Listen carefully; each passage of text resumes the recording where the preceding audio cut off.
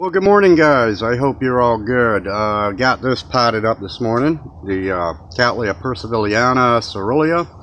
Now, being as my cars broke down, I didn't have any way of really going and getting potting media, and I read on the American Orchid Society that this guy likes to be potted in like lava rock, and a lot of people grow it in lava rock. So basically, with the car broke down, I'm not going to walk, the place is right down the street, but I just didn't feel like walking down the street with a big 5-gallon bucket of lava rock. That's a little kind of heavy. So what happened a couple years ago is my dog knocked over a table that I was growing cactus on, and nearly every pot that was on it broke and smashed the cactus. And anyway, we're going to replace those cacti this summer. This is the year for cacti, yes. Anyway, what we did was I busted it up even some more and poured boiling water over it, and cleaned it up a bit and threw it in the pot with that. And I figured, well, you know, this terracotta busted up pot will work. It'll work good, and it's not going to degrade any. And anyway, after I got it potted up, I sprayed it with some of this stuff. This is basically grapefruit seed extract, 1 teaspoon per quart of water. It kills off aphids, mealybugs, scale, spider mites. Also a antimicrobial and fungicide. Works great. Been using it for about 3 months now, and I have no bugs whatsoever on anything. So all aphids are gone, dead, bye-bye. Same way with mealybugs. I was having a little bit of issue with mealybugs and scale. They're all gone. Yep, sayonara. Oh, I see something fell over in the wind. I guess I'm going to have to pick that up. The new acacia tree fell over. So anyway, now that we got that taken care of and situated, I got buds coming, little nubbies on some plants, and a first-time bloomer. So let me go pick up this acacia tree. I'm going to have to repot that into a larger pot because it's so top-heavy. I'll probably do that today. But anyway, for right now, let me take care of this tree.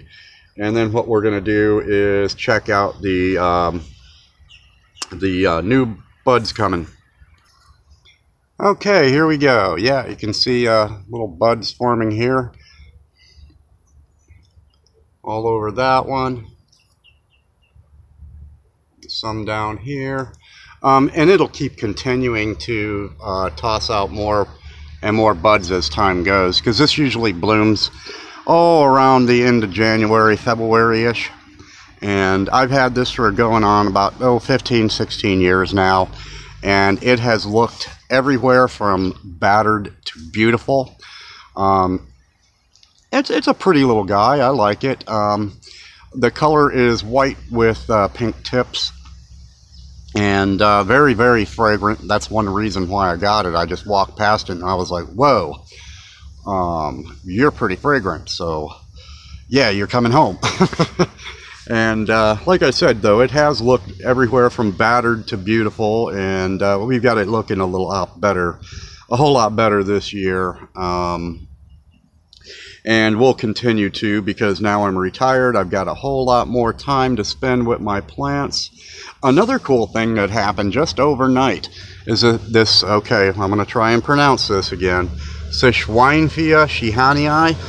When it came in yesterday, it was very, very, very dry. Just overnight, it's perked up quite a bit after being rehydrated. So I'm excited to see that bloom. I think it's just a cute little guy.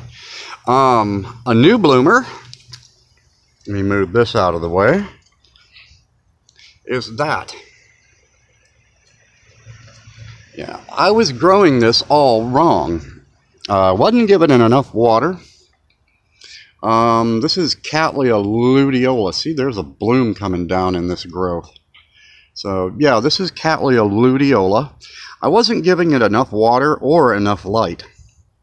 Those pseudobulbs were more shriveled and wrinkled than an old politician. And yeah, So now you can see they're plump and full of life and vigor. And this is going to continue to be that way because now, you know, I've started actually doing the research that it takes to grow these orchids. Same way with this. I didn't really give you much info on this guy, the Sichwynthia sheehanii. That's actually from Colombia. It's a cool to intermediate grower, so that means that I will have to give it some summer protection from the heat here. And it likes to grow moist. What else? It's a medium to small sized epiphyte, whatever, but it sounds more like they grow like in the media that this is what it's same stuff I use for bulbophyllums. So yeah, I think it's going to do pretty good, and I really like the flowers. I think they're just cute. A cute color scheme with the green, the yellow, and the mahogany colors on it. So yeah, not much else going on. We're not going to really cut the spikes off of the Bretonia because they bloom more as they extend. So other than that, guys, yeah, not much going on. And if anything develops, I will give you guys a holler. Anyway, you guys have an awesome day. Get out in your gardens and make beautiful things happen. Love and peace. Bye-bye.